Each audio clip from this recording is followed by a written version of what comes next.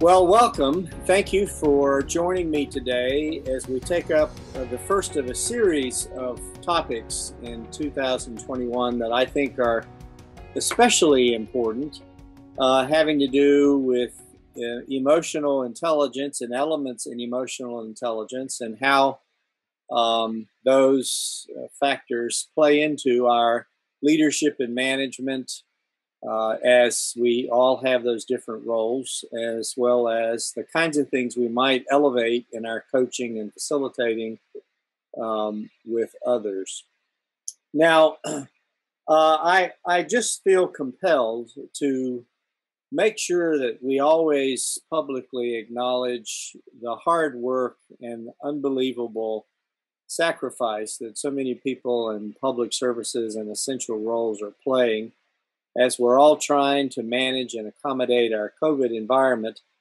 It is nonetheless the kind of work that's essential, and maybe many of you have had family members or close associates who've had to be given special care as a result of COVID. And we know that the doctors are saying to us, and the healthcare folks are saying to us, staying home, putting on your masks, and doing those kinds of things to social distance enables folks to give the best care they can when it's necessary.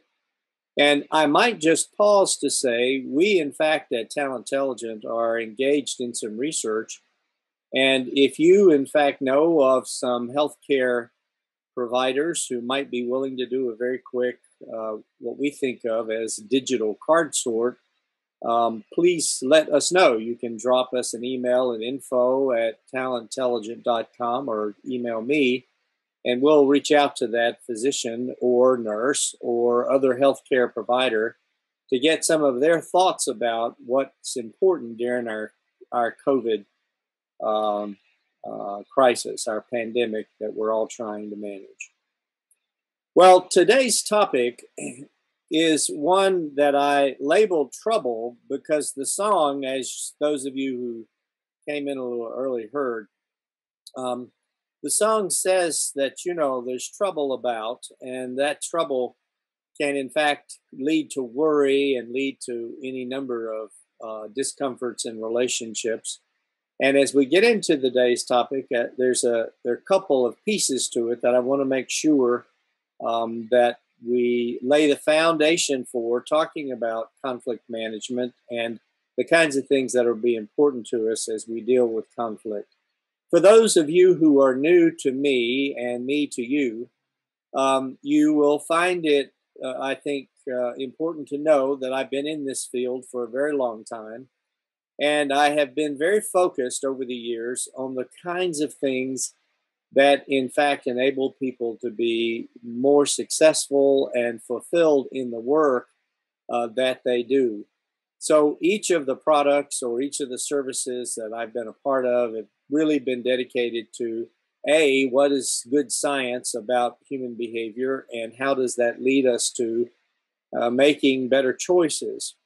Now, in the work that Bob Eichinger and I have been doing, we've been very focused on some particular kinds of behavior, some of which we'll talk about today as we get into this work. And I would even go so far as to say, if you have an iPad and you haven't downloaded Teamosity or Career Fitosity or Relate, which we've made available free, you should go pull it down, because you'll find that it has some action-oriented tips to help people in boosting and enhancing their relationships. So I am celebrating this year the silver anniversary of I'm Not Crazy, I'm Just Not You. It's a book that has been particularly popular for those people who know type and know the MBTI. Will find that the newest material could enrich your understanding. By participating in this series, this one being the first of a series of EQ-related topics, I'm inviting you, if you would like, to send me an email with a shipping address, and I will send you, as a gift for participating in this activity, some of my booklets, which are designed to enable people to be attuned to the role of emotions in their leadership and in their health and well-being. And in each booklet, there are some descriptions, which you will hear a little bit about today, and some activities designed to help individuals become more of the self-manager of emotions that they will find leads to fulfillment and stronger relationships. So in this series, which I've mentioned that I'll do this year, alternating every month, I do a Pearman Insight Hour. The first Insight Hour in 2021 was on restarting and retooling. This particular series I'm calling EQnomics because I happen to think that EQ has a financial outcome in both our personal and our business lives or organizational lives. And this year, I'm going to focus on these particular topics, and you see the songs associated with them. And as you pay attention to the listings, you'll find, and as you read on our events page, the details of what I'm going to be poking around in as we take a look at these particular EQ-related issues. Now, in the next month's topic, even though it's very focused on talent development issue, where we're looking at change leadership in a VUCA environment, the underscoring issue is trust and trustworthiness. And as you think about that and think about how change in a VUCA world is impending upon you, you might want to check into that particular and register for that particular webinar.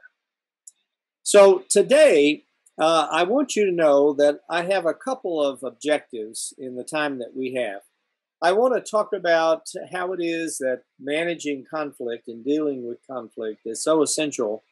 And you'll find that this theme comes through in a number of ways, no matter what level you're at in an organization or what help you're providing to folks and organizations.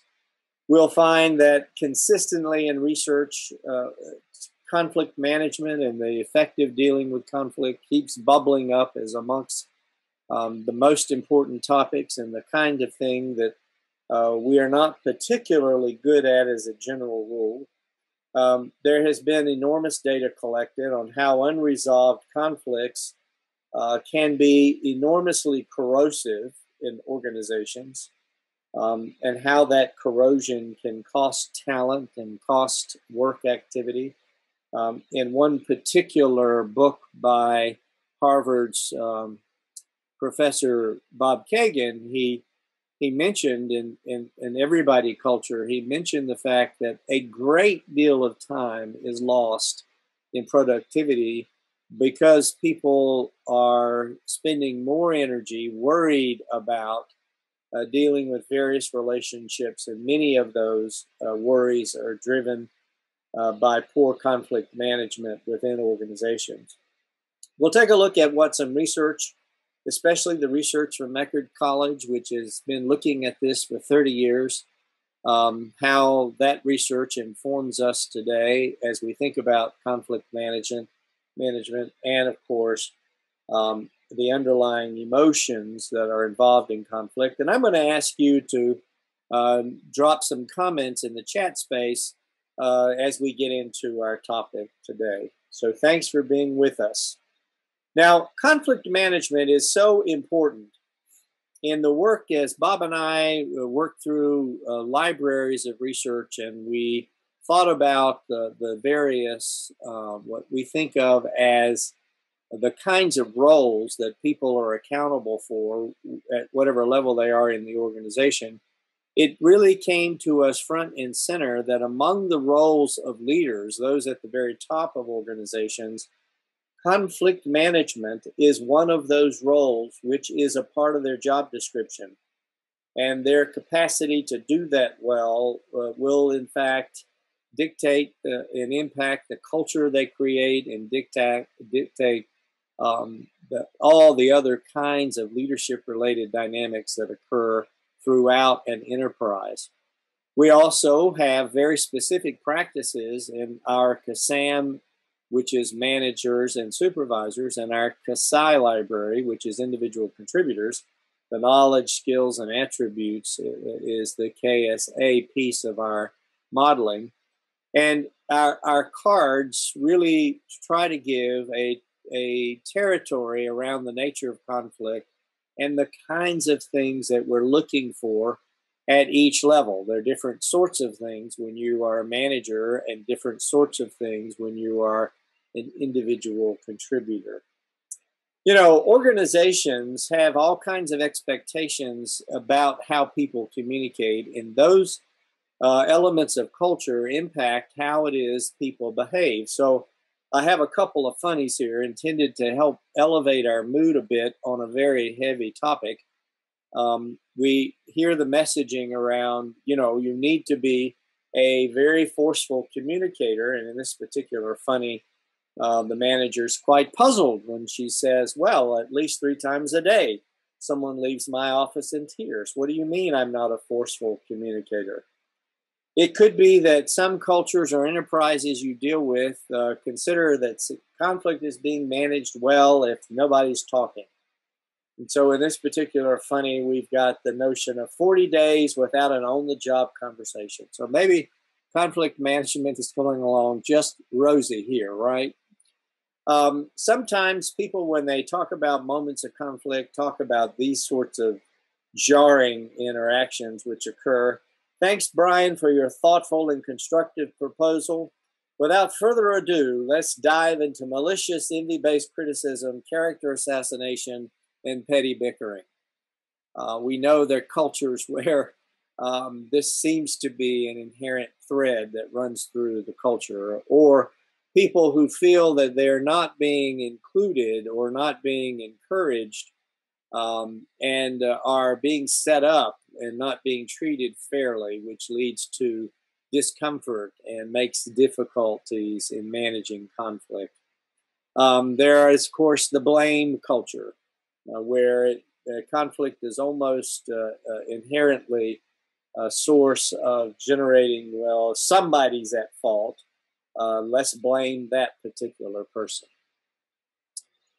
Before we get into the real heart and center of conflict management, though, there's a little additional work we need to do, which I call getting behind the backstage. There are a couple of things which are backstage elements that are vital for performance, I believe.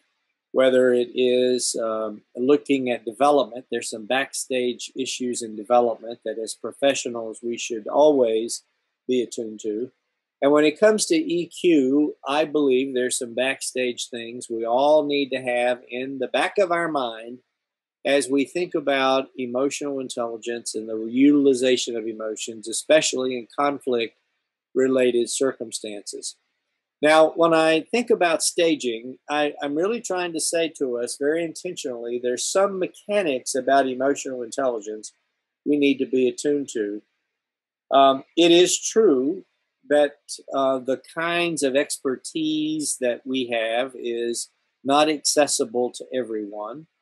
There's some things that we know we keep as professionals because it's safe and a good thing to do. We know that behind, backstage, there are controls, there are levers, there are props. There are a variety of things that are backstage that help us as we do our front stage work. And what we're going to do is take a little look at some of those backstage things. The big theme is this. It's quite striking that the more research that people do on the role of emotions and human well-being and human performance, this message keeps coming back at us. And that is, no matter how much we try to come to the notion of conscious awareness and control, to do that and try to do it without paying attention to emotions is ultimately a faulty enterprise. It's foolhardy because, as we are now learning more than ever, our emotional framework and our emotional makeup governs all things. Now, the whole field of emotional intelligence has taken a variety of turns over the especially last 30 years in all seriousness.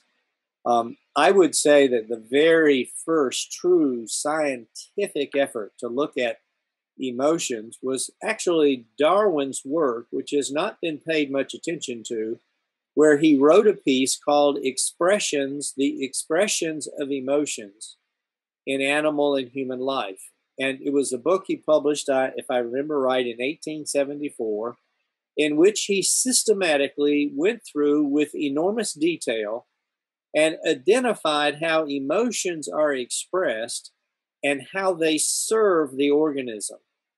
It's a quite interesting piece. If you've never attempted to pull out and take a look at Darwin's works, this particular one, I believe, is incredibly accessible.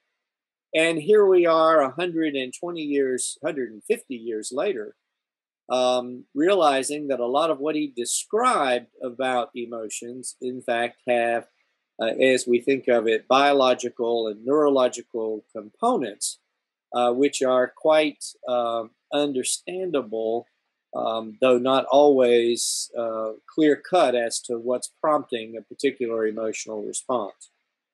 So, as I've thought about it and I've read as much as I can possibly consume on the research in emotional intelligence, the neurological, biological, physiological, psychological elements of emotional intelligence, it seems to me that there are 4 big circles that cover the territory. And if there was any message that you walk away from emotional intelligence today, I really wish it would be this image that, in fact, at the very heart of all models of emotional intelligence is the matter of emotional literacy. And we'll say more about that in just a second. I believe that the field, the science of emotional intelligence, has settled on the framework by Mayer, Salovey, and Caruso that there are 8 capabilities that have to do with self-management and management of our interactions with others that pretty much cover the territory of emotional intelligence. They have, as some of you may know, the only true power test, like an IQ test is a power test, to measure emotional intelligence, and they suffer the same challenges as IQ tests do in the measurement of this particular arena, emotional intelligence. There are legions of researchers in personality who will tell you you don't need to know anything about emotional literacy or anything about the capabilities of emotional intelligence. Just understand the mechanisms of personality and how personality is played into the management of emotions and the management of relationships, and you have all you need to know. That, as you might imagine, is a much debated proposition. What we do know for sure, though, when we take a look at the entire territory, is that there are a series of behaviors that are, regardless of the model, regardless of the framework you use, there are a series of behaviors that are absolutely a core part of the nature of emotional intelligence and how, in fact, it is delivered as one goes through their daily life. Now, there's some rules that are always true about emotion. So if we take a look at all these people who've studied emotions and emotional intelligence, we know that we generate our emotions. In other words, nobody generates those emotions for us. People do things, we see those things or hear those things, and those things may prompt in us certain emotional reactions, but that's the first step of emotional intelligence. I'm having emotions. What are those emotions about? What is my system? What is my psychological system suggesting to me about my mind maps and the way in which I'm viewing and interpreting something that's happening around me? Likewise, we know at the end of the day, emotions drive behavior. emotions. The whole word emote is about the motivation, the energy for behavior. Now, emotional literacy is about being able to define emotions. And there are a couple of ways we can come at this. And unfortunately, we're not going to be able to spend much time here. But just know that when we think about emotional literacy, and there now in the last 10 years especially, since we are able to put special caps on people's heads and let them walk around during the day, and we can record how their brain activity works, we know that people who can identify their emotions more precisely moderate those emotions more effectively. So the increasing awareness of the nature of the emotions that we have and labeling those emotions and putting those emotions in their place is a part of what emotional literacy is all about. We can come to it in a whole variety of sources.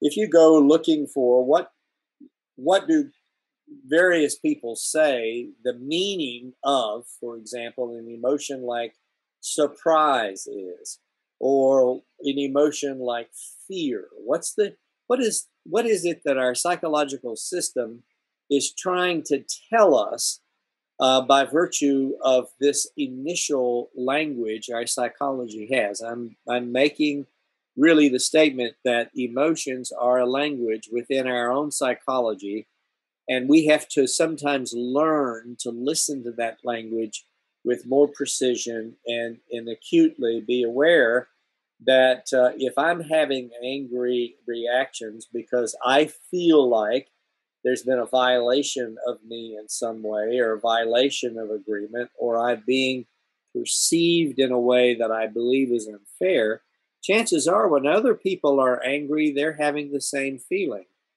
They're having the same, they're being gripped by the same psychological energy of feeling that they have been prevented from achieving something, or some violation has occurred that they feel needs to be taken care of in some way. So there are a variety of ways. In fact, I could give you a list of some very practical resources, and if you're interested, you can let me know, of how we can learn to be more attentive. If you go on the web and look up the emotions wheel, you'll see in the public information space a variety of ways of thinking about emotions. I've done things like this in facilitated programs. I've taken this particular image and made a handout of it, or I've given a list of positive and negative emotions and just put it out on the table. And as we've gone through our leadership training activities, one thing or the other, and I will do a debrief and ask people how they feel about it, and they'll look at me oddly sometimes. I'll say, well, use the prompters in the middle of the table. You can see that there's a different way we can label our emotions and how we feel about what we've just been through or what we've just experienced. And I cannot tell you over the years the number of executives who've said to me, you know, that page on naming emotions may be one of the most valuable pieces I've walked away with in this whole experience. I didn't realize, and now that I do realize that my emotions are more nuanced, I have a greater appreciation for the power of emotions and the role that it plays in my life. I mentioned Mayor Salovey and Caruso. For those of you who do research on them or want to look up their work, just know that the 4 abilities that they identify, and that they've created a very powerful test to, in fact, verify, you see listed on the screen. And I'm not going to go into detail on those, except to say that some fairly well-established, very well-known researchers have come around to the point of view of Mayor Salovey and Caruso and said, you know, I think they really are onto something about the nature of what emotional intelligence is and how, in fact, emotional intelligence plays out in human experience. Now, I've gone to those 8 abilities and organized them around perceiving and judging. You see them listed, the first 4 on the screen, and I've attempted to give you some everyday examples know that as you look at this, it won't surprise you if you know psychological type that these are perfect parallels to the very functions that Jung said that are networked into our brain and running around in our brain around how we perceive things, and similarly on how we judge things. I brought this up to Mayer and Salavan Caruso in several conversations, and they allowed as to, gosh, maybe what they were tapping into certainly was parallel to the propositions Jung was providing, that there are some things about our psychology which have some predictable networks and resources that we can become aware of and use in more effective ways. So we know personality magnifies our emotions and our emotional expressions. We know that personality is very much an influencer of how we engage and interact with others. And learning how to utilize our personality to make our personality our ally requires a level of awareness that certainly exceeds what we want to touch into today. But just as a prompter, that when it comes to managing our emotions, being attentive to our personality is really very important. When you blend it all together, what we know is that EQ is really about a set of skills that help us recognize our impulses and moods, our emotional energies, read situations from others more accurately, and respond in ways that produce a more constructive outcome. Now, that is precisely what a good manager of conflict has in mind. What are the ways that I need to recognize the elements in this conflict? What are the kinds of things that I'm reading in the way the individuals involved are responding? And how can I help facilitate the movement in a way that's more productive? So it could well be that, yeah, empathy is a part of the answer and a piece of the equation. And I happen to believe it's a large part of the equation. We can't allow ourselves to get caught in a situation where we feel like there has to be a consensus answer. There needs to be a productive answer. Sometimes a consensus answer is not it. We most definitely, in dealing with conflict, want to make sure that there's no one involved in the situation who's excluded from working through the solution as we move forward. So I'm curious, as you think about your own growth around emotional intelligence, what would you say is the particular part of emotional intelligence that you have been, as a professional, that you've been trying to tune up and polish and work on, that you believe would enable you to be more effective in the work that you do? So if you would, make sure that you just drop in the chat spot what some of your thoughts are about the kinds of elements of emotional intelligence that you are working on. So, for example, I find that as the COVID environment has facilitated and elevated levels of stress in a variety of ways, that I'm learning to be more, if you will, giving my emotions more of a seat at the table to find out what they're about. And as much as I know about it, I'm finding it very interesting under this COVID set of conditions. The kinds of emotions that I'm having and having to get in dialogue with those emotions in new and different ways is an interesting challenge. So for you, what are you saying? Tempering sarcasm was one observation. Reading others comes naturally. Yeah, working on the messages that we send is certainly an important part of it. Less rushing to solution. Those are interesting thoughts. Yeah, thank you for and continue to share, if you will, patience. Yeah. Yeah, with being patient with ourselves, I think is very important. And we're not so patient with ourselves, it strikes me. I've watched it in all kinds of folks who we're extremely patient with other people, but may not be so patient or forgiving with ourselves, which we need to do. Now, finding alternatives to hugs. Yeah. Yeah, that is its own challenge, isn't it?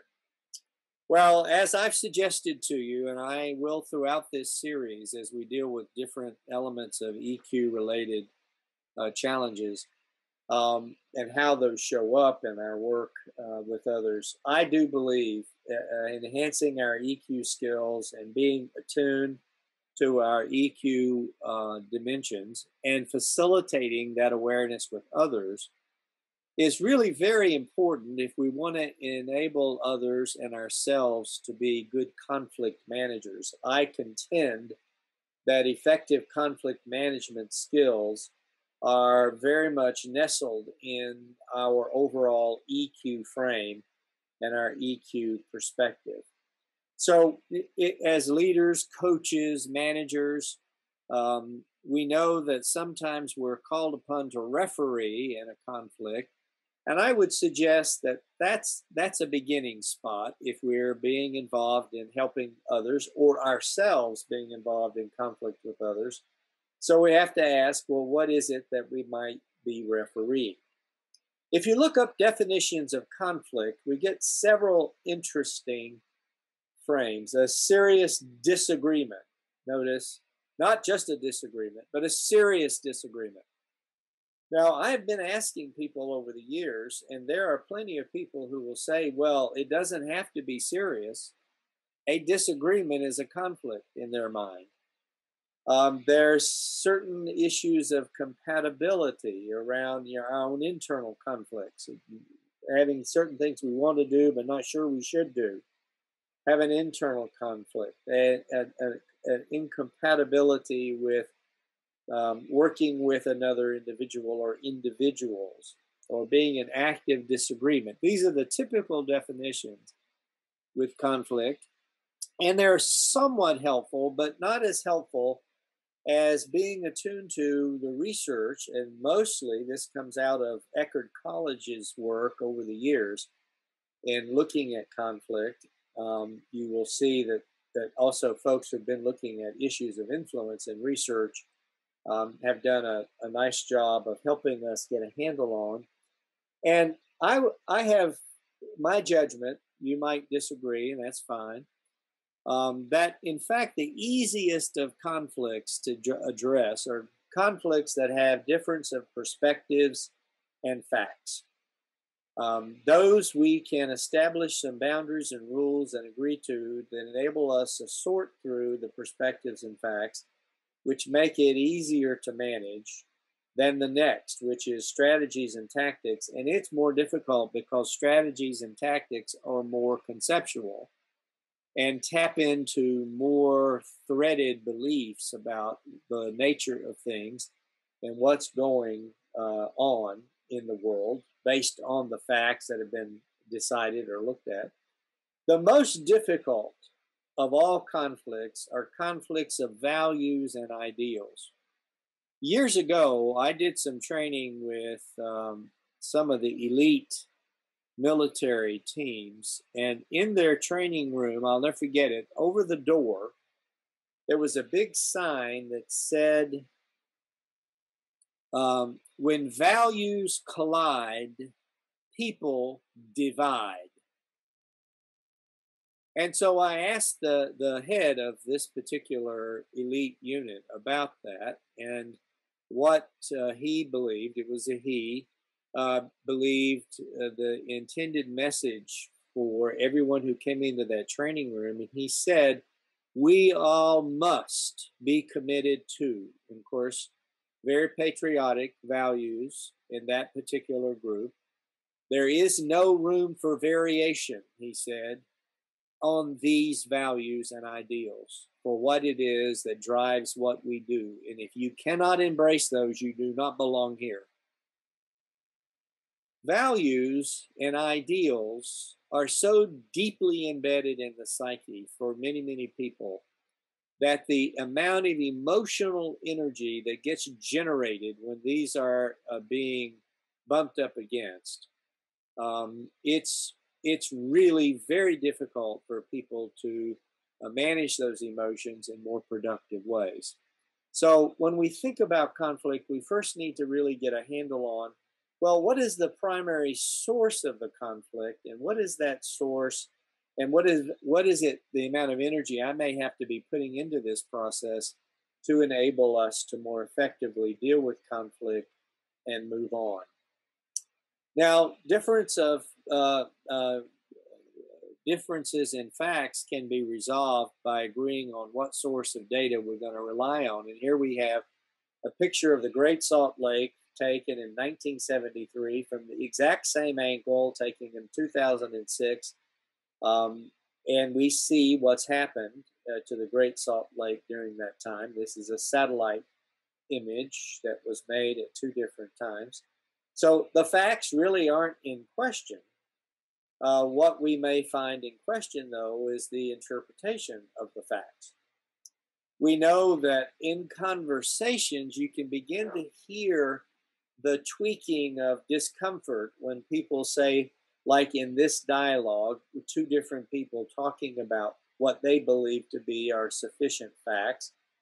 You begin to see that the heat is going to emerge in this interaction, where there's a difference of opinion, but you can feel that various things are being put out there that will enable us to pay attention to, well, how we might get out of this disagreement, like additional data or additional sources, as we work on finding common ground around the facts that we're trying to work through. Sometimes the facts lead us to odd and curious places, such as our examples here. It looks good on paper, but gosh, something happened when we implemented it.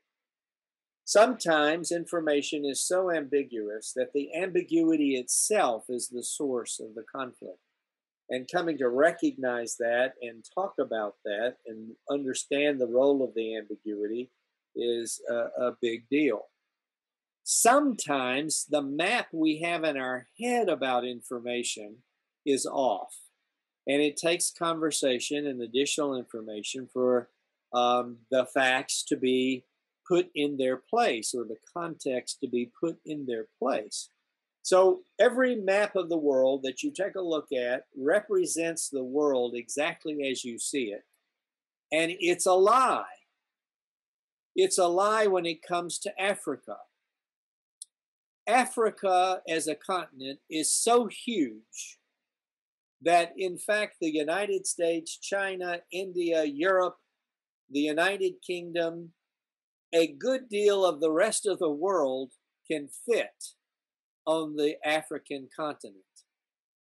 But for years, all of us went to school seeing a particular map, and we've operated as though that map was in fact the way the world is. And only when there is new data, new perspectives, do we begin to see that there is a different reality to the information. Now, strategy sometimes may not be clear. In this particular conversation, we can begin to hear an individual say, well, look, there are 4 strategies, and we need to prioritize those. And another person comes along and says, well, I think we need to rethink those. Uh-oh, we now probably are going to have trouble. The first person says, well, look, we went through a lot of data. We went through all the recommendations. We came to these strategic perspectives from different analytical groups. We could argue about these for months. The time to decide is now. So now we have a new element that's been introduced into this disagreement and this disappointment.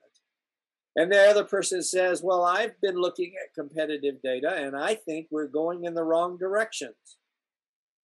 So we're no longer talking about the argument of facts. We're now arguing about what to do with those facts, what to do and how to put those together to make a reasonable strategy in our enterprise. And sorting through this and getting to an understanding and a common ground perspective is difficult, but nowhere near as difficult as an affront of values. When we get to values where people are beginning to say, well, look, if we do what you're suggesting, you are going to diminish the value of what we bring to the table. You're going to diminish the highest ideals of this enterprise. Once we are in that space, or you're going to offend my values, my sense of what's important, and my sense of what makes meaning, we are getting to a place where now we feel we're not hearing each other. Well, fortunately, the research tells us that if we look at people's behaviors, we can begin to group those behaviors in dealing with all of these conflicts into 4 general groups. And Eckerd College has been publishing this now and reaffirming this for years, that when we take a look at the strategies that people use in dealing with conflict, the ones that are constructive and active are perspective taking, creating solutions, expressing emotions, and reaching out. Now, expressing emotions doesn't mean having a temper tantrum. It means that we're able to say, let me tell you, I'm feeling a bit uncomfortable with how this discussion is unfolding, and I'd like to take a time out to rethink a little bit before we come back and have more discussion. Or I can tell that this is pretty agitating to you and frustrating, and I know it's sometimes difficult to problem solve when you're feeling pretty frustrated. So maybe taking a time out right now would be a good thing to do.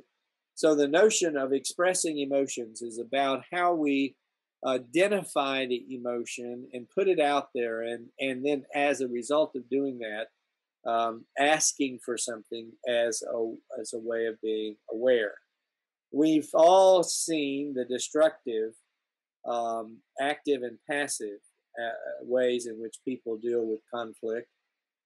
Perhaps the most common are those people who try to win at all costs. They don't care who they leave ground in the dust. There are those who think anger is going to be the winner of the day. Throwing temper tantrums seems to be a strategy that some employ because they are aware that people don't like to be around angry people, and they think they'll get their way that way. And perhaps the other one that's more subterfuge is retaliation that might occur in an enterprise. So our goal is how do we begin to be more intentional about using the more constructive strategies, and how do we help other people? How do we model that, and how do we help them as we think about helping them manage conflict in productive ways? When I look at the things that they found in their research, to me, it follows very much along the lines of what emotional intelligence research tell us. And that is, by changing perspectives and opening ourselves to multiple perspectives, we actually change the emotional equation. That when we allow ourselves to neutralize negative emotions, we can move toward more creative solutions. The most amazing thing about naming emotions is that it enables the emotion to have its space but not power over your psychological place. And the same thing regarding reaching out, that when we reach out to others, we are building a bridge to move toward a more constructive place. So we know those are important strategies and tactics, and we want to keep them on the forefront. We know that being reflective sometimes is necessary, and it's a constructive thing to do. To say, look, I need some time to think about this before we act. And sometimes to decide that, gosh, I can adapt to this. This is okay. I can integrate to this now that I understand what the other person or persons is trying to do. We know that these particular tactics will not lead to good outcomes. They are passive and they will bite in very negative ways when they play out. So we think of these particular strategies in context to what are the typical pathways that occur in conflict. There are conditions which set it up. There's an onset. Typically, something has happened. There's been something that's initialized emotional energy or an emotional reaction that leads to an event of some form, which after the event, there's reflections on or talking about what transpired. And then always in conflict, there are residuals. And as leaders, coaches, managers of others, being mindful of the residuals and using that energy productively is really important. So I'm curious, in the chat box, if you will, what are a couple of the things that are your hot buttons during conflict? What is it that when it happens, you know that you're getting hot under the collar around a situation that you're anticipating as being conflictual, or maybe it even surprised you as a conflict? What struck you, and what's a hot button that occurs for you?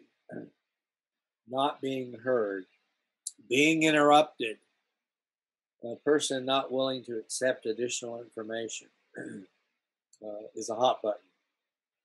Derogatory approaches or jumping to conclusions is a hot button.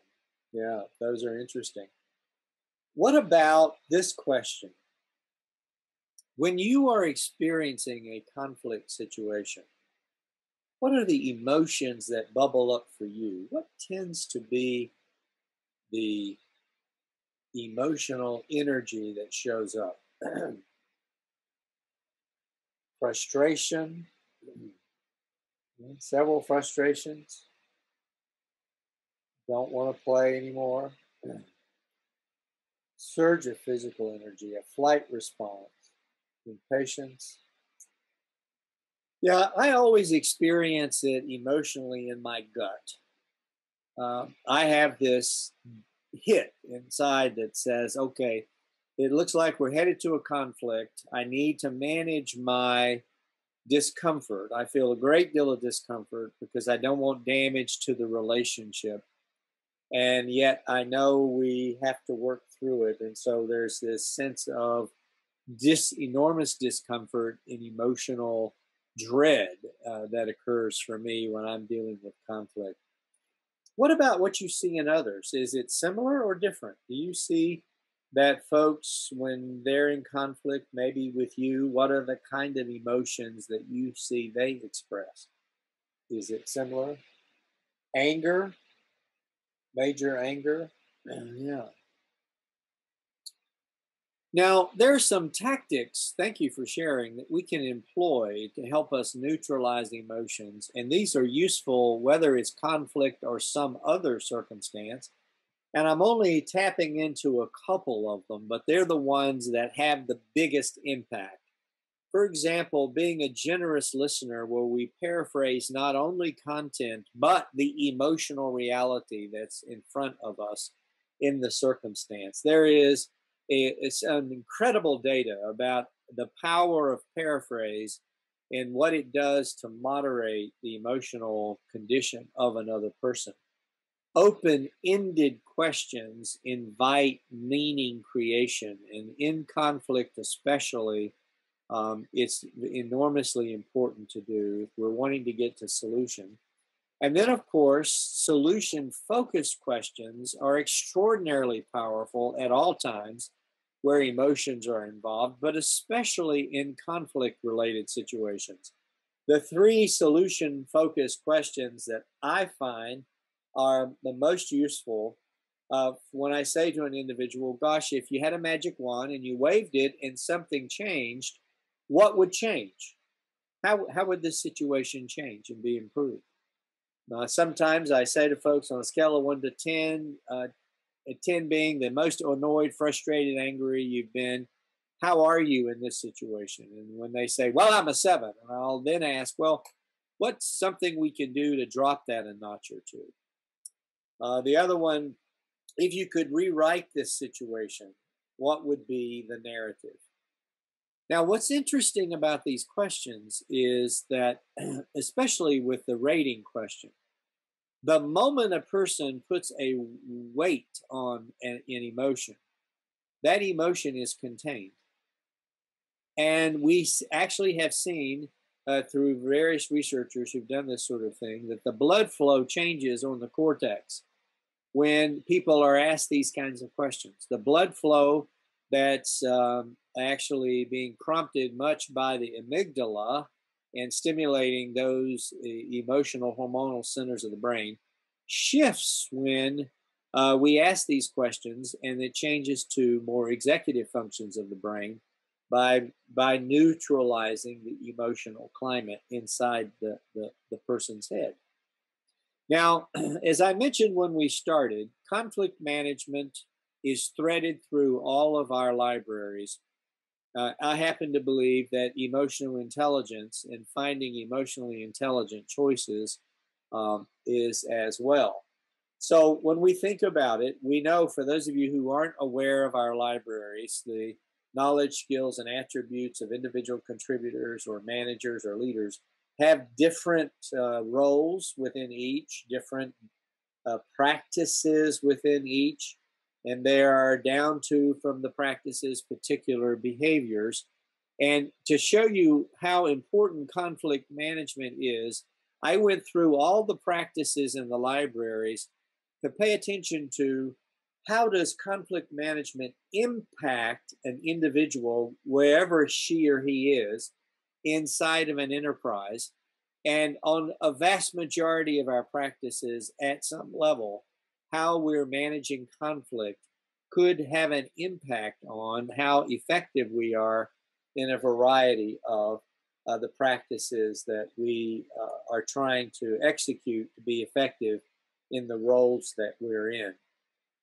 As I mentioned, from the top being a key role for leaders all the way down to individual contributors, we know that learning to manage conflict in productive, constructive ways can impact all kinds of elements of overall performance. And as I said, in our materials, we give what we think of as organizationally appropriate guidance for the kinds of things that are important for dealing with conflict wherever you happen to be in the enterprise. Now, there is a great stretch between bridging the gap of knowing and doing. This 1 hour review of taking a look at emotional intelligence and this exploration of some things we know and have found around conflict management gives you a taste of and a framing for the kinds of things you might do. But there's an entire piece that we don't have time to talk about today about going from the knowing to the doing.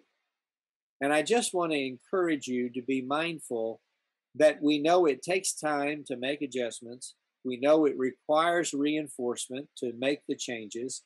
We know that we need to create environments for us to be stimulated to do something different when it comes to something that's emotionally charged, like conflict management. And we also know that feedback is vital if we, in fact, are going to have the kind of change that we want to make. This much I know is true, that our vitality toward any goal is as great as our intentionality. Paul Tillich said that 50 years ago. It was true then, it's true today, that we will not make any change, we will not move toward actualizing any of that knowledge unless we invest energy and we put our energy to the test of our intentions for getting where we would like to be. I know all of you know that you can reach us on the website. You also know we have a LinkedIn page. I'm happy to have you connect with us on that page to share and react to different ideas.